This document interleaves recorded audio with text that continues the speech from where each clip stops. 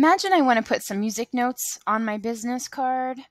I can search for in photos, search for music notes, and I might see this music note, this treble clef that's over here, and I might want to get to it. And this image allows me to crop. It can make it transparent, but it does make the whole thing transparent, not just one part of it. So I can't use this image. I can't really get to that music element that's on here. So I'm going to delete this. So under objects, there's also music notes, but I don't want it to be cartoony either. So I know that there's some great options here, and I could actually use one of these options, but let's say I do need to have this music note from the internet. I found something that works for me, but I know that when I import it, it's going to have this white background, and I don't want the white background. So I want you to know that there's tons of websites that are available that allows you to remove the white background. And all of these work really well. I'm going to pick this first one, remove.bg, and I went ahead and opened it already. But how do I get it into VistaCreate? That is the question. Well, the first thing I need to do is save the image, and I'm going to save it as note. And now it's saved in my taskbar.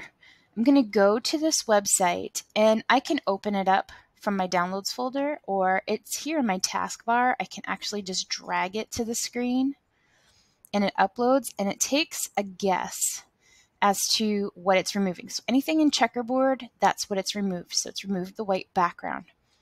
But sometimes it removes too much, or sometimes it doesn't remove enough. So I can go to this edit, and I can zoom in, I can zoom out. I also have the ability to erase and restore. So I might want to make my brush size a little bit bigger and erase part of this. But I can also, like, oh, I got rid of too much, or the computer itself got rid of some of it. I can restore what I want to. So it's restoring some of the image, but you can see when it's restoring the white too. So I do want to be careful as to what I want to do. So I'm going to go back to erase. And I would be picky now about the white, but just for the sake of this demonstration, I'm going to go ahead and get rid of this part of the note.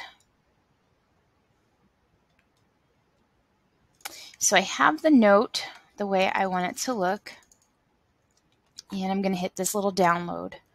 So it downloads a whole second image, and it keeps the name of the file, but it adds remove.bg, so I know which file it is. I have two files now. I have the file with the white background, and I have the file with the removed background. So I'm going to go over to VistaCreate at this point, and I want to add this image. So in here, I need to upload this image. So I went to my files. I'm going to upload the image, and I want to pick the note remove.background from my downloads folder. So always downloads to the downloads folder. And I'm waiting for it to upload. And now it's uploaded, so I just have to pick it, and it doesn't have the white background. So the original image has the white background, but this brand new image does not. So I can import any image from the internet. I can edit it with that remove background. I can have multiple copies of this note, some large, some small.